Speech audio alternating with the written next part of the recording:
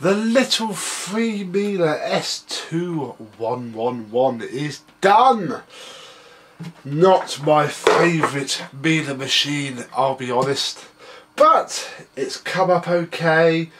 We have some post for it to do something with and see how it works now.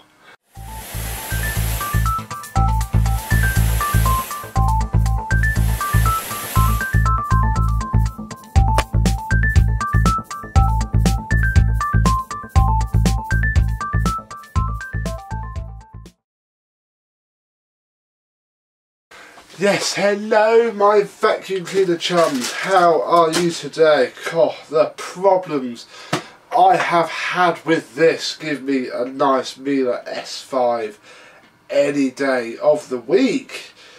It's just so horrible to take apart. I mean, it clips together more than it screws, which is weird for a Miele and makes it quite a lot more difficult to take apart.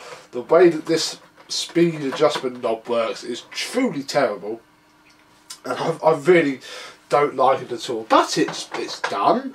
It's cleaner, it's had a bit of a polish, it's quite clean really. Over here we have the hose, which came up very nice. It now has a full set of tools. Some aren't genuine, but they're all 35mm, which will be absolutely fine because I'm just going to sell this. This is a seller. It was always a seller.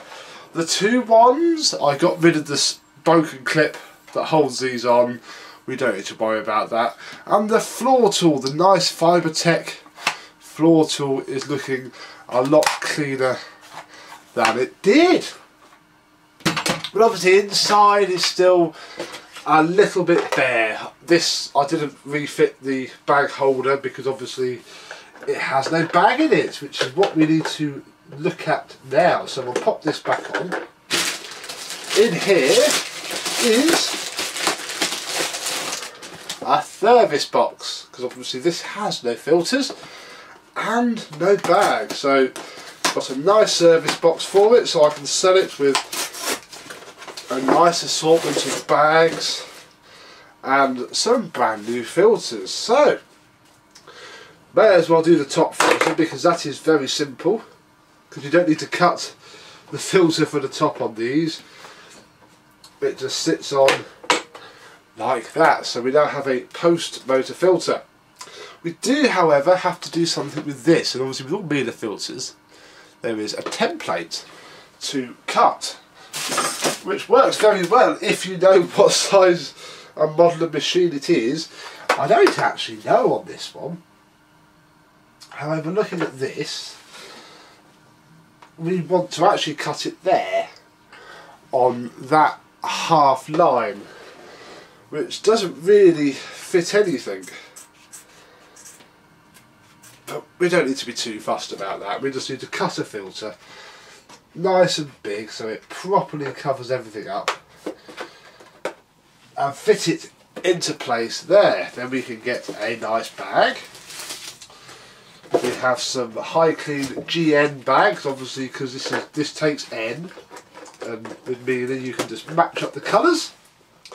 So there's a bag, and I'm going to stick an air freshener just in the top. Actually, I won't stick it there. We'll stick it just in the top here by the post motor filter. Inside there is all spotless now. It did come up fairly well. It wasn't too bad at all. Right, we'll pop those bags back in there because that will be done for when I sell it. Put those out of the way, put that out of the way, and we shall pour the cable out. Obviously you haven't heard this since before it was refurbished.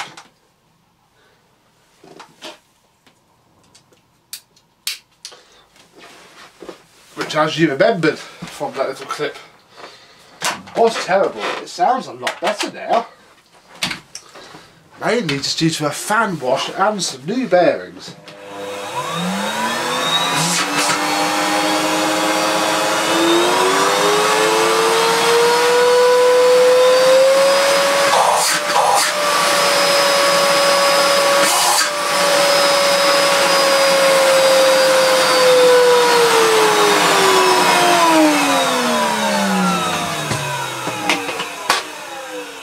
it's only got a little 1600 watt motor in this. The motor was ropey as anything. It came up not too bad. So we have some suction. There's 300 watts all the way.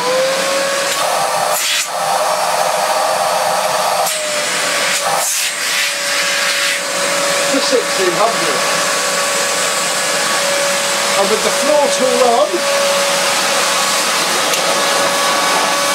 which nicks itself to the carpet, I've lifted that up just with the suction. We'll turn it down a bit. Ready so I don't have to shout as much. The floor tool is really nice. I do rate these by the neck. Floor tool's quite well, even on minimums. You can still feel it sucking. Obviously it's doing something to the pile because it's a deep pile carpet, but even on this carpet, if we go up to the right setting, that's more than ample. More than ample enough.